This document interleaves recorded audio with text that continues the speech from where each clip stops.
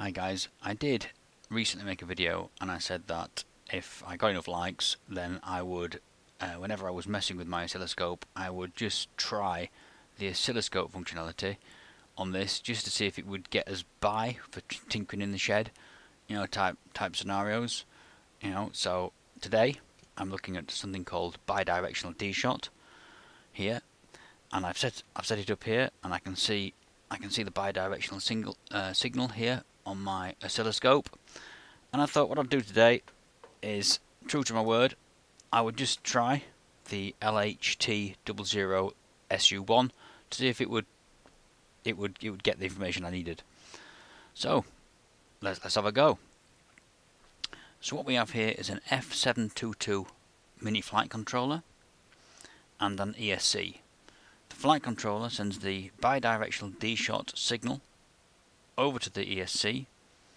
It sends a speed command, if you like, to that we want the motor to spin at, and then the ESC monitors the RPM, which is the bit I'm trying to get to actually for my project, and that comes back to the ESC, and it sends that data back to the flight controller. By switching on the I understand the consequences, and we'll increase this speed up here, and we'll just position that about 2,900 RPM. Okay, so what we're going to do now is we're going to connect the LHT00SU1 up. I'm going to need a ground connection, so I'm going to just clip onto the USB tab here, if I can, like that. And I'm going to get my analog, my white wire, which is connected to the analog 1 channel, and I'm going to start my software. Bear in mind that I do have my LHT00SU1 plugged into my USB AX port, like we discussed on my previous video, which was called LHT00SU1. Yes, it is a signal generator video, where we discuss how to set up those ports.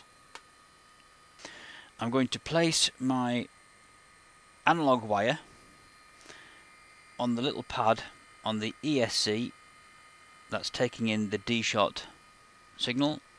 I'm on 8 megabits per second sample rate, and I'm going to collect a single view.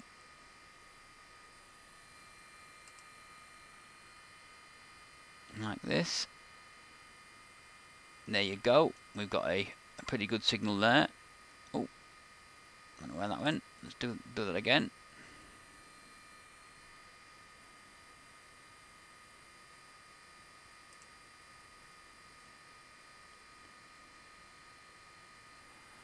Okay, I jumped down to 6 for some reason. Let's put that back on 8.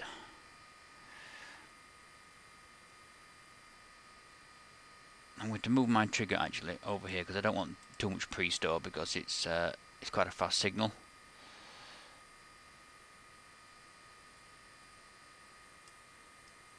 There you go. We've got a signal there.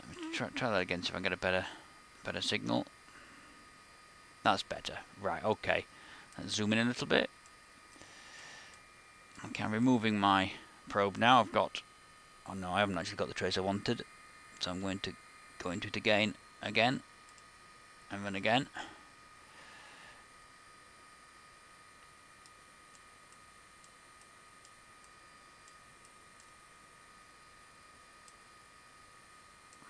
Okay, so I have a trace. That's better. I've got a full trace. That's what I wanted to see. So this is a trace that looks very much like what my oscilloscope looks like. So here's this trace, and it looks very similar to what we have on my oscilloscope.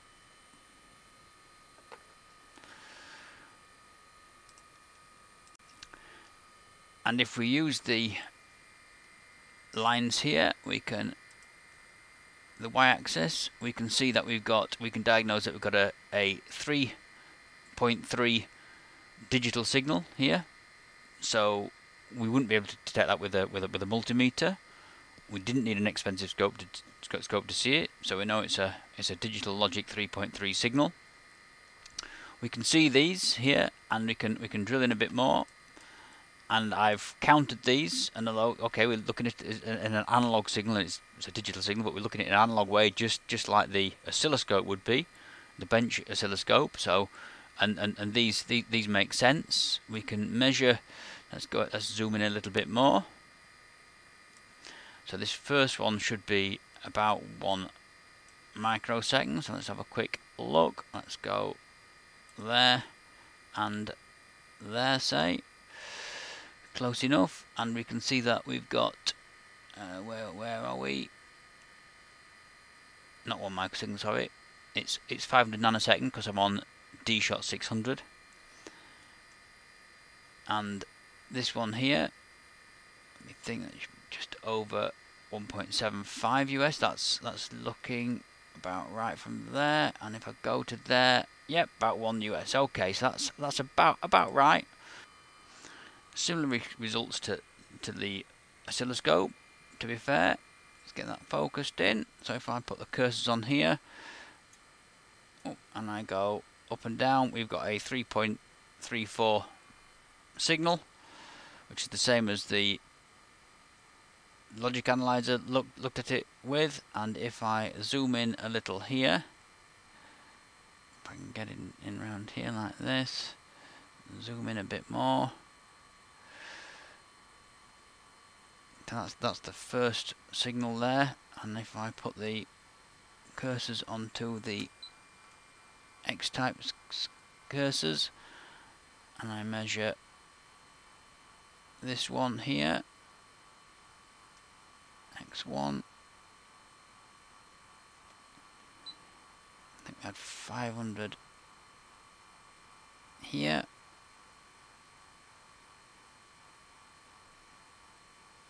Okay, let me get a new signal. I think that might be DSHOT 300. Let me grab a new signal from here. Oops, a daisy. That's better. New signal.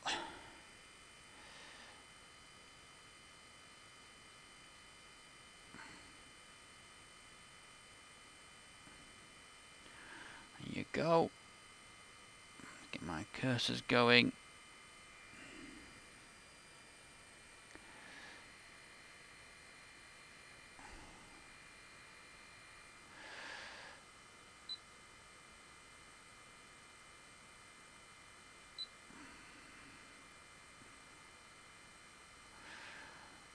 About 556 nanoseconds. To be fair, I think the logic analyzer is a little bit closer there with that one, maybe to reality.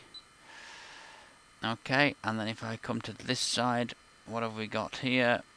And we've got about 1.1 microsecond. So I think it's only fair that we show a pulse view on here, and what I'm going to show you is that I'm now using I've swapped over now, so I'm in the pulse view port. This is all my peripherals, like my headset and stuff on here, so ignore this, guys. But you know, the blue one is connected to this box here, and it's in the pulse view. If you skipped over it before, then please look back at my LHT00SU1. Yes, it is a signal generator video to show you how to set those two ports up.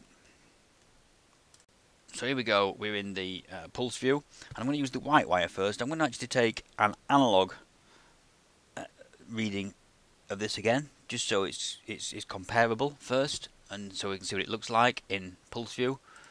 I'm on 8 megahertz, by the way, just 1 million samples, and if I zoom in, you can see that it looks very similar to what we've seen already.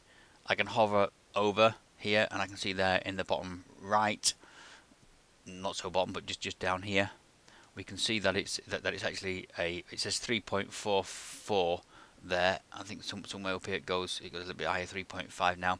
The thing is, with pulse view, there's no way to calibrate the analog circuitry, whereas in USB AX there is, and I know that it's slightly high. I can't remember what it was, but it was about 0.2, 0.3 maybe. So that would take account of while it's reading high.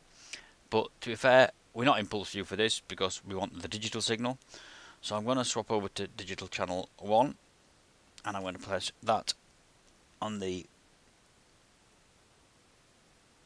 DSHOT bin, and then I'm going to click run again, and now I've got up here, and I can zoom in, and this is the much better signal now. Now it's starting to look like what it should look like really, and this is why at the end of this video it's kind of what you would do to analyze this signal. You would use a logic analyzer because it is a logic signal. And really, this is where this actually beats the oscilloscope, isn't it, really? The bench oscilloscope. I mean, the bench oscilloscope's 160 quid and this is just 40. But it's actually giving me a really clear signal now. I can really zoom in on this.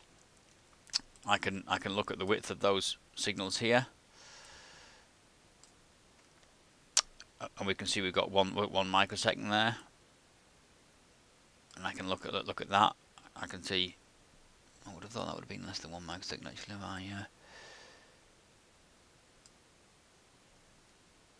There you go, that's better. It's because I'm not zoomed in enough.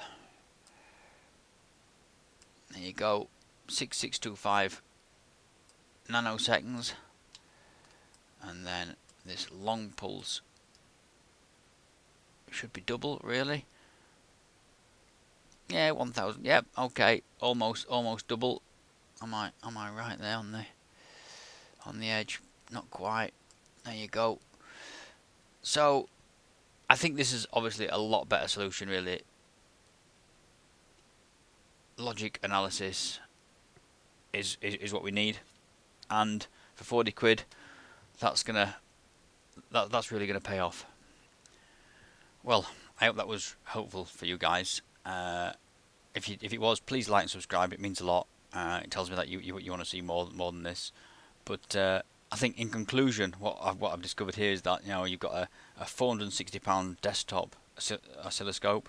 I think I said 160 maybe earlier, but it's £460 oscilloscope on the bench. This LHT00SU1 was £40, and I think, okay, it's a bit like me, I guess. Software is looking a bit old. It's not got many jazzy features, and sometimes a little bit slow to respond, I guess. But it's at the end of the day, it's got the job done. It's actually answered all the questions. I didn't really need the oscilloscope. And okay, you could argue that a logic analyzer, it's a bus signal that you're trying to read, so therefore you probably would err towards a logic analyzer. But at the end of the day, I wanted to know whether it was a 3.3 volt signal or a 5 volt signal. It's answered that question. That allows me to choose the right chip now to use. Obviously I'm going to use 3.3 volt logic, so ESP32, TNC4 or something. So it's answered that question, and using the logic analyzer, I'm sure I'm going to be able to get that RPM out of that bidirectional feature of the DSHOT. So I think that's great. So please, guys, like and subscribe. Like I said, it means a lot. Cheers, guys. Take care. Bye bye.